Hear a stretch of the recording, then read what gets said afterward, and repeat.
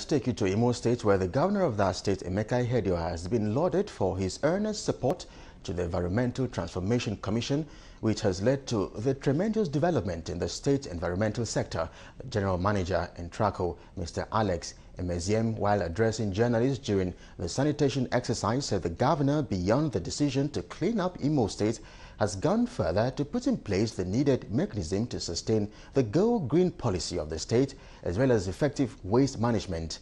Now, in his remarks, former Governor Dr. Ihedioha, who also took part in the August sanitation exercise, said it was occasioned by huge success and as such be sustained for maximum result.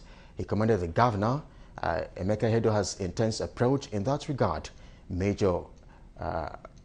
Major activities featured for the exercise include waste evacuation, distillation of drainages, reopening of closed-up tunnels, and sensitization of residents on the need to imbibe environmental-friendly culture.